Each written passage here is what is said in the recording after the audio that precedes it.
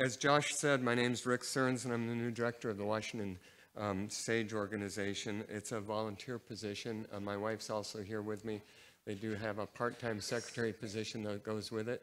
You may have seen some pictures in the lobby or remember from Josh's comments earlier, but I was just curious. I bet a lot of you have never heard of SAGE. But before today, how many of you have heard of Washington SAGE? More than I thought. Good. I'm going to talk about SAGE today, but I'm going to primarily shift that to a little bit later in the sermon. I wanted to tell you, I'm not a pastor. I was a teacher and school administrator for my whole life, but I remembered something that HMS Richards Sr. said. Some of you are a bit older like me may remember HMS Richards Sr. was the one who started the Adventist broadcast ministry, Voice of Prophecy. And he said about homiletics, which is the art of preaching, he said you just need to remember three things. First, you tell them what you're going to tell them. Then you tell them, and then you tell them what you told them. So I'm going to follow that. I'm going to start out by telling you what I'm going to tell you. We're going to divide up the service in kind of different segments here. We're going to have actually a couple of stories that are embedded in here. Your pastor told me that you love to learn from stories, and I'm glad I do too. That's my favorite way of learning. So in addition to children's stories, you're going to have two other stories. And after the first story, then I'm going to tell you more about SAGE and why I'm visiting churches and how you can become involved with SAGE. But the first part of our service here is the Siva flood story. And in a moment, I'm going to ask my wife to come up and read it. And I have a confession to make. This is absolutely far and away my favorite mission story ever. I've read it a dozen times. I've even tried reading it up front. But every time I read it, I can't help but cry. It is so touching. So that's why my wife's reading it today. So come on out.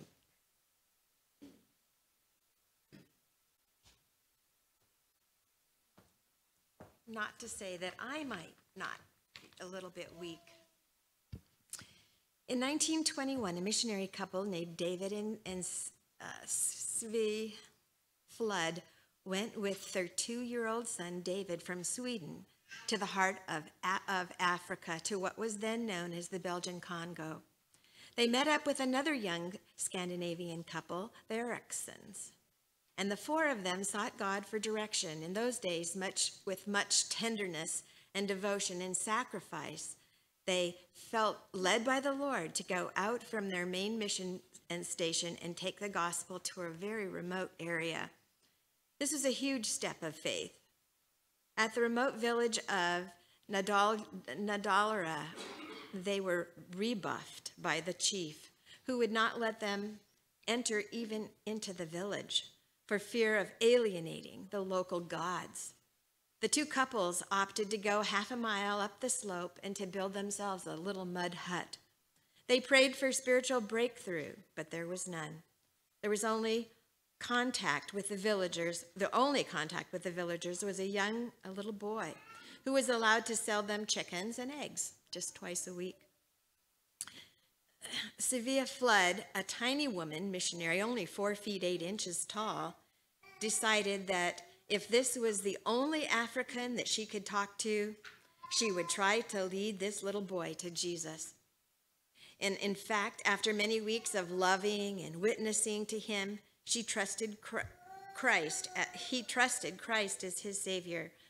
But there were no other encouragements. Meanwhile, malaria continued to strike one of the members of the little band after another, and in time, the Eriksons decided they just had enough suffering, and they left to return to the central mission station.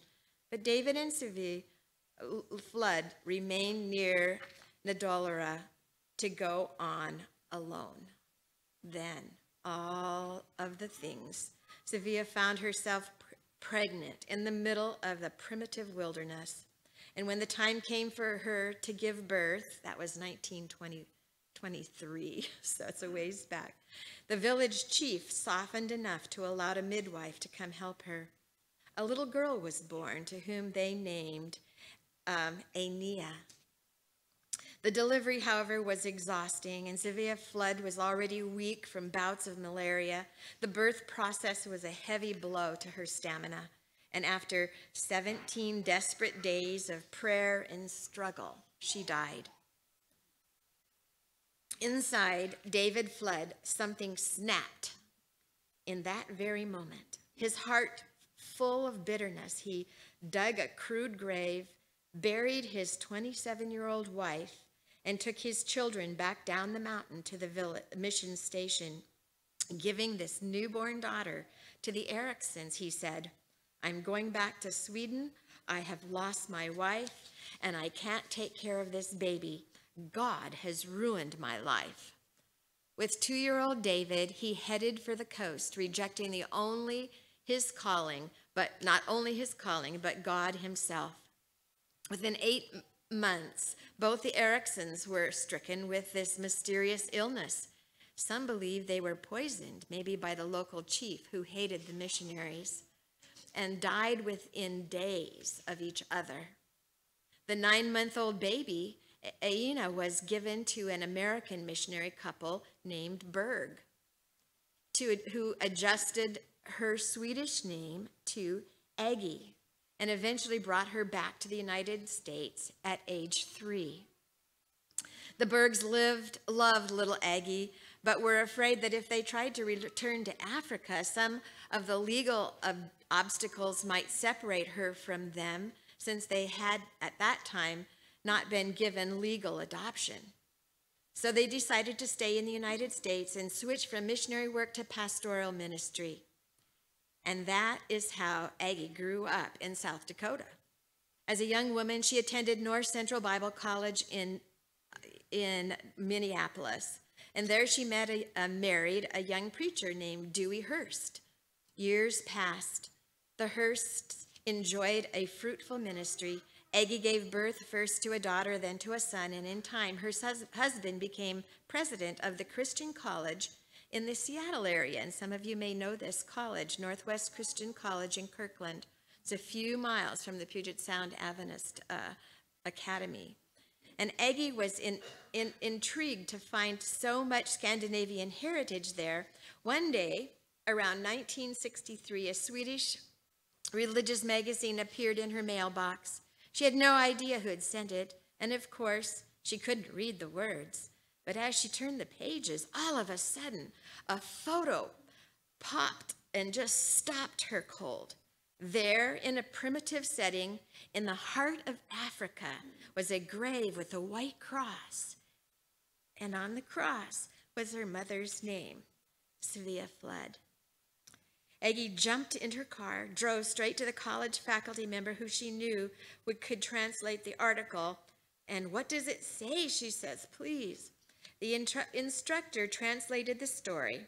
He said it tells about missionaries who went to Madolari in the heart of the Belgian Congo in 1921. The birth of a little white girl, the death of a young missionary mother, and one little African boy who had been led to Christ, and how after all the whites had left, this little African boy grew up and persuaded the chief to let him build a school in the village. The article told how gradually the now grown-up boy won all of the students to Christ. The children led their parents to Christ. Even the chief became a Christian. Today, in 1963, there were 600 Christian believers in that little village. Because of the willingness of David and Sylvia Flood to answer God's call to Africa, because they endured so much, but were still faithful to witness and lead one little boy, just one, to trust Jesus, God had saved at that point 600 people. At the time Sylvia Flood died, it appeared to human reason that God had led the young couple to Africa only to desert them in their time of desperate and deepest need. It would be 40 years before God's amazing grace and his real plan for the village of Nadolaro was to be known. Reverend Judy Angie's Hurst's 25th wedding anniversary, the college presented them with a gift of a vacation to Sweden. There, Aggie met her biological father. An old man now, David Flood, had remarried, fathered 4 more children, and generally dissipated his life with alcohol. He had recently suffered a stroke, and still bitter, he had one rule in his family: never mention the name of Jesus or God, because God took my everything from me. After an emotional reunion with her half-brothers and half-sister, Aggie brought up the subject of seeing her father. The others hesitated. You can't talk to him, they replied, and even though he is very ill now, you need to know that whenever he hears the name of God, he flies into a rage. Angie could not be deterred. She walked into the squalid apartment with liquor bottles everywhere, and she approached the 73-year-old man lying in a rumpled bed. "Papa," she said tentatively. He turned and began to cry. "Aina," he said, "I never meant to give you away." "It's all right, Papa," she replied, taking him gently in her arms. "God took care of me." Then the man instantly stiffened. The tears stopped. "God forgot all of us. Our lives have been like this because of him." And then he turned his face to the wall. Aggie stroked his face and continued undaunted. "Papa, I've got a little story that I must tell you, and it's a true one. You didn't go to Africa in vain, and Mama didn't die in vain. The little boy that you both won to the Lord grew up to win the whole village to Jesus. And one seed you planted just kept growing and growing. There are 600 African people serving the Lord because you and Mama were faithful to the call of God. Jesus loves you. He never, ever left or hated you." The old man turned back to look at his daughter's eyes. His body relaxed. He began to talk, and at the end of the afternoon, he had come to God, and he had repented of many decades.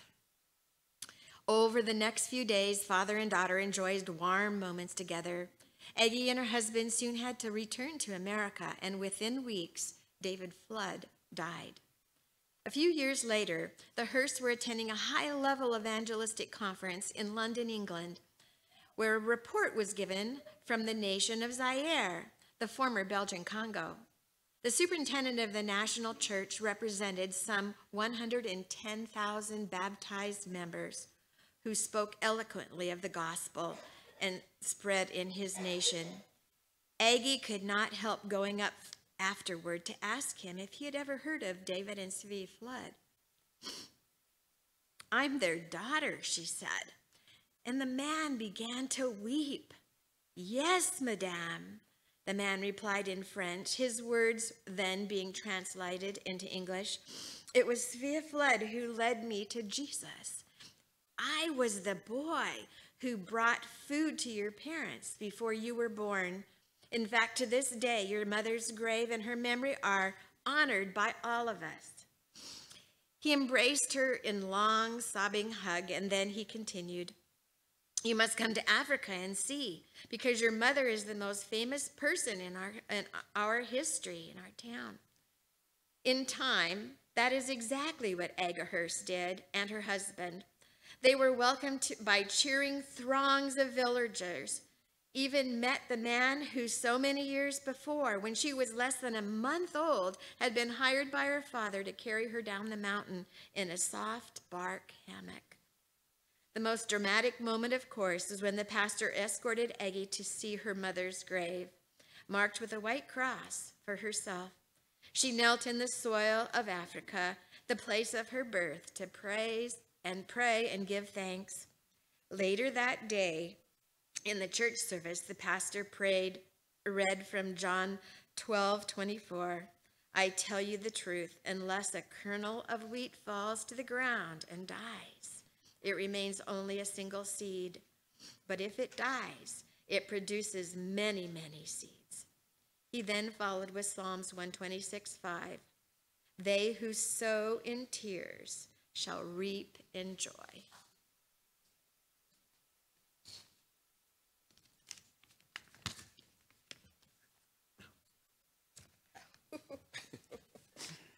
Don't take my sermon notes. Isn't that great? Like I said, I get emotional every time I read or hear that story. I think there's three different points in the story. One, of course, is when she finds out that the whole village is converted, and two, when her father's reconverted, and three, when she goes back to the village. He not only converted the village, he became a leader of 110,000 people in that denomination. You can see from that why I chose the title for the sermon, You Are a Mustard Seed. I want to talk about Sage today, but I don't want any of you to think that anything you do for God is small. I don't care what age you are, or whether you go overseas as a missionary, or whether you talk to your next door neighbor. If you're committed to spreading God's gospel, it's going to happen, and it's going to blossom. And I love the saying that St. Francis of Assisi said, we need to preach the gospel at all times, if necessary, use words. And I think the reason I get emotional in stories like that, I think about in heaven someday when people see the fruits of what they did or the prayers that they prayed. So never stop praying for your loved ones, and never think anything is too small.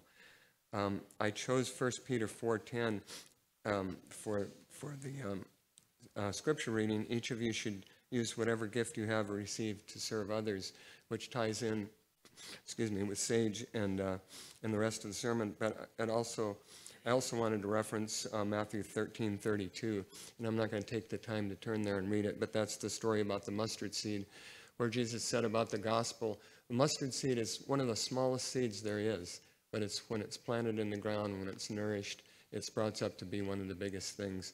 And that was certainly illustrated in the story that we just heard. So let me transition to talking about Sage. A lot of you know what Sage is, but during COVID, of course, a lot of activities didn't happen so much. And Bob Grady has been the director of Sage forever. Bob turned 91 this year. He's still very active, but he decided to step down about a year ago, and they finally asked me, after asking several other people, I think, if I would do it. And we prayed about it and decided to step in and do it, even though we haven't been involved in Sage. So we're going to learn together. It started in 1994. Sage stands for Seniors in Action for God with Excellence. But again, this sermon's not just for seniors, but I am going to tell you about Sage. But you can be involved in Maranatha mission trips, or in Sage mission trips even, or certainly in a number of other activities in your daily lives like we just talked about, regardless of what age you are. But Sage started in 1994. It's for anybody who's over 50, kind of like AARP. I realize that a lot of people that are still working, it's difficult to get off to go on a mission trip or to get off for an extended period of time to help in projects like we do, but we do a lot of other things that are just on the weekend or just for fun too. So Sage includes an international mission trip in partnership with Maranatha. How many of you heard of Maranatha? Are you familiar with Maranatha Ministry? That's a wonderful organization. It actually started just a few years before Sage. I think it was 1989. And they're not a direct department of this church, but they work in cooperation with the church, and they do hundreds of mission trips throughout the world. And we're going to see a little bit of clip of some of the work that they've done. But one of the things I'm really excited about that they're doing is just last year, they put in over 600 new wells throughout the world. And I think apart from spreading the gospel, the greatest need in the world is for clean water. So I'm really excited about Maranatha doing that. But they build churches, they build schools, they do all sorts of things. And then SAGE does an international mission trip a year. I can't remember, did I just mention they've done a total of 23 in the last 29 years in 15 different countries. The next one, we usually try to plan out about a year in advance. So the next one, we're tentatively planning on going to the Dominican Republic in January or February of next year. And you'll hear a little bit more about that work in the Dominican Republic too coming up. But in addition to the international trip, there's local similar activities like helping Sunset Lake get ready for camps or doing some work at Rosario Beach. I was looking through, excuse me, do you have a tissue? Okay. Not because I'm still emotional, but I've been fighting a little bit of a cold too. So excuse me for that. I noticed SAGE put out a 25th anniversary celebration in 2019, and we have a booklet some of you can look at. I'll bring it to Potluck if you want to look through it. And it tells about the activities that SAGE did for each of the years. And I noticed in there in 2004, it said that they helped with the Poulsbo school. Thank you very much. I appreciate that. Thank you. Excuse me. So some of you may remember that. I was talking to someone in the hall, and they said that the SAGE came out several different times and helped with the construction of the school. So that's some of the type of thing that SAGE does too locally in the, like I mentioned, Rosario Beach, some with local denominations in Washington Conference. They also helped with there's a kind of a museum of Adventist history back in Michigan that some of you may remember. Elder Jakes was a conference president here. He led out in reconstructing that, and SAGE helped out in that. SAGE helped out in the pictures you can see on the tripod with Holbrook Mission School, which is down in Arizona. So there's a lot of different activities locally and around the world that SAGE has been helping out in. We have one gentleman who's 85 years old. He's a professional painter, and he's still going with SAGE trips, and he's been instrumental in this. They said SAGE has painted over 200 buildings in the last 30 years.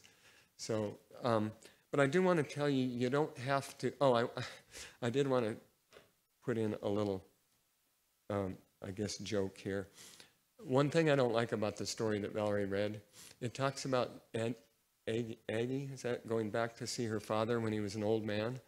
They said he was 73. I mean, I'm 72. So, of course, I haven't been an alcoholic my whole life. That probably makes a difference. But you may be active. You may be able to do construction projects and paint, and you may want to do that after you retire, clear up into your 80s.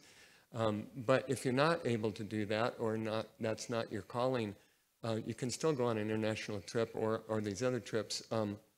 Some of the other things they do on the international trips is vacation Bible schools. There's a lady she lives in Walla Walla now, used to live in Washington Conference, who helps out with that and kind of is the guru. She used to be a teacher. You can also help out with, sometimes we take a doctor or dentist along and do medical missionary work while we're there. The trips usually last about 10 days. Also, one other thing I was going to mention, sometimes a pastor comes along and they work with a local minister and do evangelistic meetings. So there's a lot of ways you can help out even on a mission trip without necessarily feeling like you need to be a builder and carry bricks. But there's plenty of opportunity to do that too if you're up to that. And one thing Bob Grady said to me and Valerie, he said, make everything fun. Whether you're working, whether you're doing a social outreach activity, sometimes they go to a Mariners game together or whatever, it always needs to be fun, and that's what we want to continue. Bob did a great job in leadership for the last 27 years. I lost my train of thought, and I was just transitioning into was something about the various activities that you can get involved in. Maybe I'll come back to it.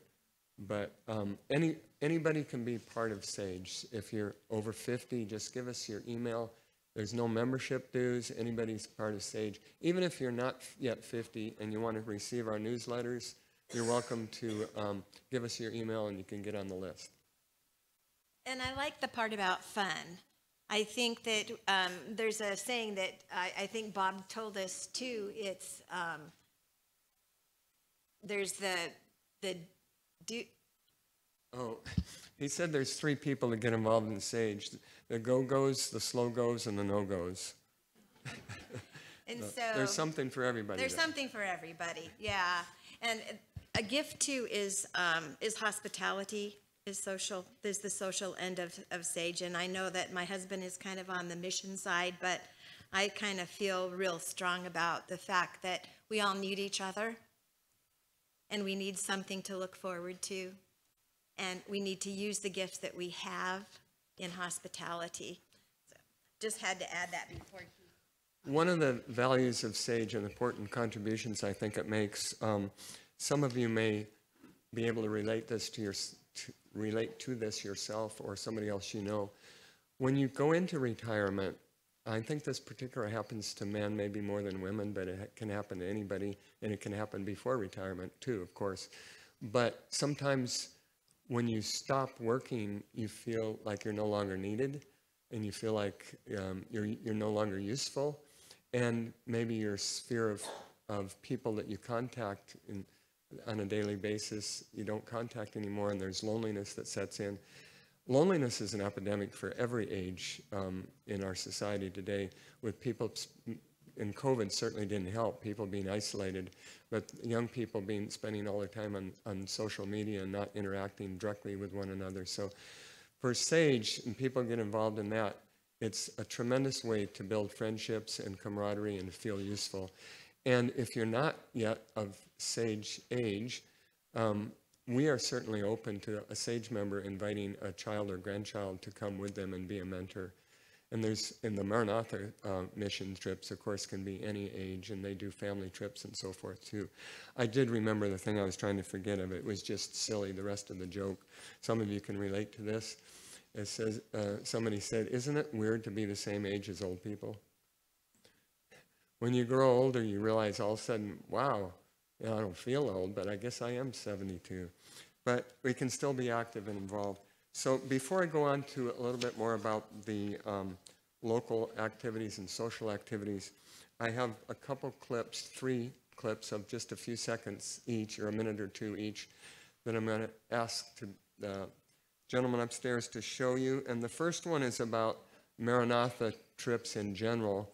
And then it transitions to, they have these videos called Maranatha Minutes, where they just tell something Maranatha is doing for 1 minute. And one of them was about SAGE. I thought you'd like to hear that. And there's another one that was actually 22 minutes long that they actually made just about SAGE in 2017, but we're only going to watch the first minute and a half of that one. But we'll go ahead and roll those.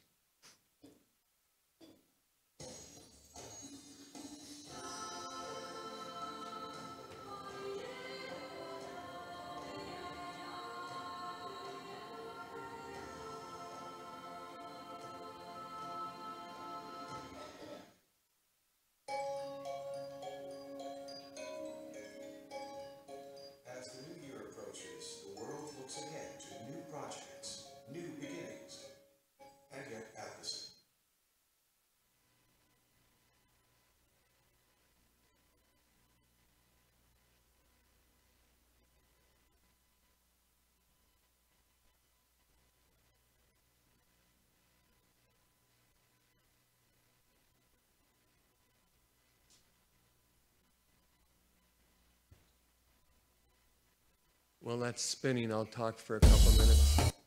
Sometimes my computer New does beginnings. that too. And yet, at the same time, the end of a year calls on us to look back at what the past 12 months have brought us and what we have given back. For Maranatha Volunteers International, 2023 has been a year of growth. After a few years of lighter involvement due to the pandemic, we have been seeing a steady climb in volunteerism. In 2023, Maranatha mobilized more than 2,500 volunteers to 7 countries around the world. Thanks to your donations and your service, we will reach our goal to build 400 churches, work on 10 school campuses, drill at 680 locations, and make maintenance and repairs on hundreds of wells. On today's episode of Maranatha Mission Stories, we take a look at what you've helped us to accomplish, where we still need help, and where we're headed next. First, we start in the Dominican Republic, a place where Maranatha has held 5 different efforts. Our most recent effort started in 2022 with the goal to build 30 Maranatha churches, a large school, and some water wells. And in 2023, the work really took off. This year, we've hosted about 17 groups. About 850 volunteers will work in the Dominican Republic this year. And roughly about 10 churches will be finished by the end of this year. Volunteers, many of them from school and church youth groups, came from all over the world to serve in multiple capacities. Most helped on church construction projects. Groups also organized outreach projects such as Vacation Bible School, eye clinics, and medical clinics. Beyond the churches, volunteers also started on an expansive school campus. Ciudad del Cielo is a neighborhood located in the northern part of Santo Domingo. There are about 87 churches in this area, but not a single Adventist school. Church leadership asked Maranatha if we would help to provide a campus to serve the large area. Maranatha developed a plan for a school that will include While they're switching to the next one, I'll just make a quick comment. Well, it's already ready. Never mind. Hi, I'm Dustin Kahn with the Maranatha Minute.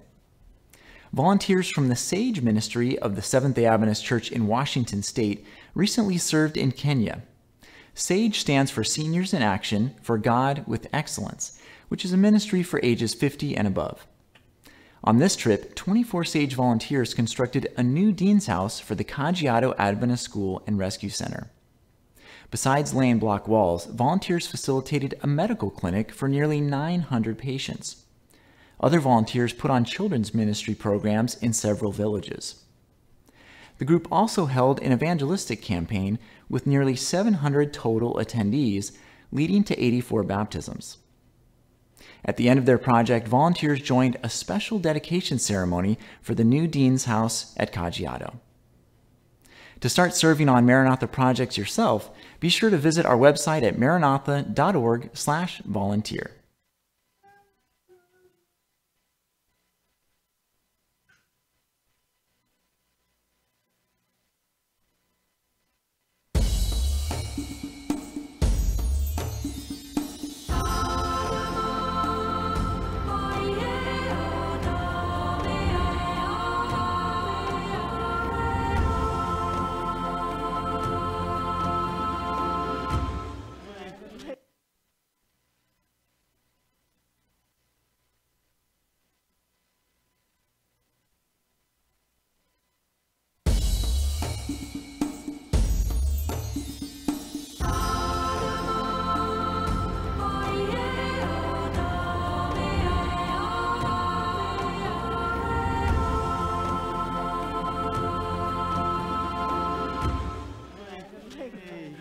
Experiencing the joy that comes from new friendships. Seeing children moved from leaky, drafty classrooms to sturdy, weather-protected buildings. Witnessing the transformation of a faith community as they move from sanctuaries under trees to true houses of worship, all with the powerful force of volunteer labor. It's no wonder that daily, groups of people call Maranatha Volunteers International, seeking a place in the world where they can make a difference. Maranatha works carefully to place church groups, academy groups, and even family groups in places where their desire to serve meets the community's needs. One of the groups that calls Maranatha every year is made up of primarily retired people in the state of Washington. The group is known as SAGE, Seniors in Action for God with Excellence. A group of 34 SAGE members were just about to leave for India when we went to the Great Northwest in the middle of a very cold winter. If you want to see the rest of that video, it's 22 minutes long or so, or any of the others. If you want something exciting or inspirational to do on Sabbath afternoon or Friday evening, you can find dozens of these Maranatha videos just online, just by Googling Maranatha Volunteers International, or, you know, they're all on YouTube, and they've got a whole library of videos. It's really fun to watch them. I just wanted to give you a little bit of that, and I'm going to transition now to some of the local projects, and I know I'm just about out of time, but there's a gentleman some of you may know, Lowell Dunstan. He was a teacher and principal in the Adventist system here in Washington for many years. He was up in the Cypress School in North Seattle for quite a while, and he tells this story. He's actually written a book, and this is part of the book, and you may want to purchase it when it comes out, but it's called The Cypress Paint Party. He said, being a painting contractor was not on my resume, but that became my role the summer of 2007. The Cypress SDA school board had discussed the need to repaint the school exterior for some time, but how to find the personnel and how to pay for repainting the 4 large buildings were unanswered questions. The project was launched unexpectedly by a phone call from a Cypress board member who had been a translator for SAGE projects in Spanish-speaking countries. She said, Lowell, a SAGE project just fell through. If you can act fast and we can be ready in 3 weeks, I can have at least 25 people to help paint Cypress School. They were looking for another project close to home. Word spread quickly, and the manager of the Auburn Academy warehouses at that time, Roger Ferris, called and said, I hear that SAGE may paint Cypress School. Don't spend a penny on paint. We need to remove a whole warehouse full of paint because of a client no longer needing it. How soon can you come and get it? So the teacher's name was Rick Roberts. He went down with Lowell, and Rick had actually been a painting contractor himself at one point, or done some painting. And so they arrived, and we climbed over many skids of paint, finally finding many 5-gallon paints of sage green and more of tan. The combination of colors would be a great earth tones for our building. But there were more hurdles to conquer. However, the tilted up white rock walls of our building were covered with years of dust. For paint to stick, the walls must be power washed and dry for a few days. A man who was only in town temporarily called and said, I'm a retired school board chair and I know how hard it is to get volunteers. Would it help if I came next week with my power washer? Then a mother called and said, could I send my 2 boys to help you next week? I quickly agreed, knowing that they were 2 great dependable boys, and we were able to borrow another power washer, and our volunteer and I washed from ladders while the boys power washed from the ground. All the walls got washed and had the weekend to dry before the Monday painting crew was to begin. Another detail remained. What about all the equipment that we would need for volunteers? A contractor in one of our constituent churches called, offering to prepare the needed list and to take me around to paint stores on Friday to accomplish this much-needed task. We had Sunday left to lay everything out on the gym floor and get organized. And Rick Roberts, our teacher, who had been a former painter, took care of this. And another important detail, different paints had to be used for the metal doors and frames. One final detail was answered by the ladies of the Cypress staff, who took care of providing breakfast and lunch that was needed for the volunteers each day. When I first got the call about the opportunities, my thought was, would it be foolish to take on such a huge project with such short notice? But I remembered several examples in the Bible where people stepped out in faith without knowing how God would work on their behalf. For the Israelites in the time of Moses, they had to step into the Red Sea. The priest had to first take a step into the water before it parted. A second generation of Israelites in the time of Joshua had to do the same thing when faced with the crossing the Jordan River at flood stage. Sometimes we need to step out, we need to risk putting our foot in the water, and God will provide the rest. Hindsight often shows that before we even knew what to ask for, God had all the answers ready ahead of time. God impressed people to call us with the ready-made solutions for every piece of paint party puzzle, even the perfect timing sequence of every needed process in the right order. When Monday morning dawned, 35 Sage volunteers showed up, including a professional painter with his spray painting equipment, and we were able to get started. The team of Sage volunteers was fast, efficient, and confident, and they had fun doing the work. Because of God leading at every step, we were able to finish our gigantic project and paint all 4 buildings in just 1 week. Friday, as I reviewed how all the pieces of the Cypress Paint Party puzzle fit together, I was amazed. Once again, I was reminded that with God, all things are possible. The impossible can become possible. But for miracles to happen, we must be willing to put our feet in the water.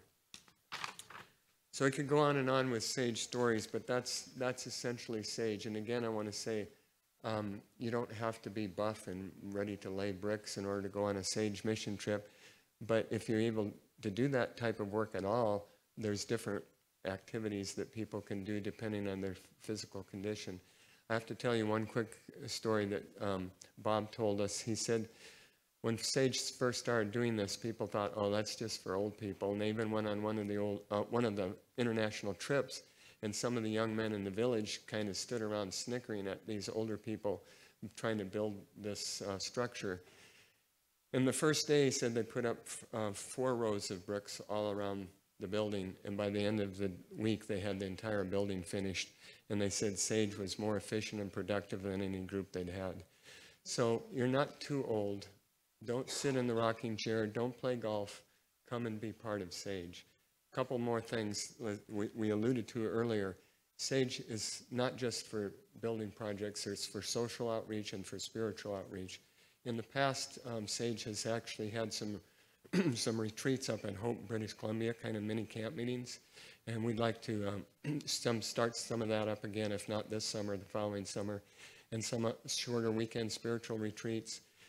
Sometimes they do some just fun activities like parties or potlucks, and sometimes they go to a Mariner game or something like that. So again, both in the hall when you go out and also at the potluck, we've got some opportunities for you to simply give us your email, and you're automatically a member of Sage, or we'll start getting information about it.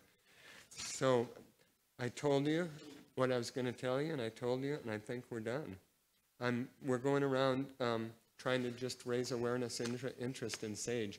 If you know anybody who's not here today and would be interested in that, please have them get in touch as well. And remember the story that you heard about Save a Flood. Remember all the work that's been done by Maranatha. And remember, you are a mustard seed. Okay, our closing hymn, I think, well, the ladies will come up and lead out. It's in your hymn number 316. Excuse me.